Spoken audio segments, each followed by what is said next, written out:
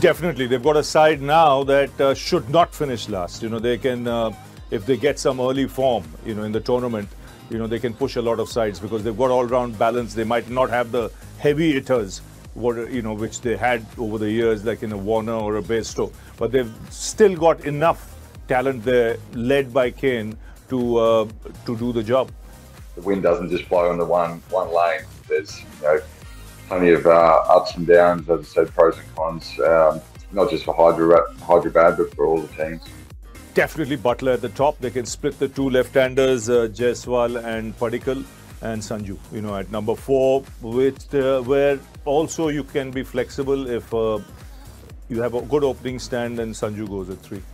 I would open with Josh Butler. He's done it around the world. He's obviously the best. And then I think Sandra Sampson, number 3. As for the other 2, I'm not too sure, but obviously they're world-class players as well. So Butler up the top, with probably Jaiswal, then Sanju, then Padikkal. On paper, yes, you'll have to see fitness and form. Umran Malik is young, inexperienced. Bhuvaneshwar Kumar, all the experience. When fully fit, one of the best in the business. This Karthik Tyagi, I've always been impressed with him because, he's a real trier. So just when you look at these 3, I think they've got the ammunition, but it's, if they stay fit and if they strike early, they'll make a formidable unit.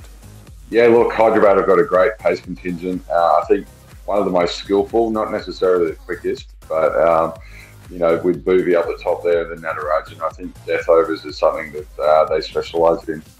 I think it's a great mix. They both can bowl in power play, both can bowl in the middle of the innings, both have got tons of experience.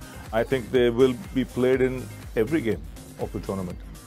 It's pretty simple for me. They're 2 of the best and they've dominated the IPL over the years. So when they want the ball, get it in their hands. They're obviously entertainers as well, which is what we love to see.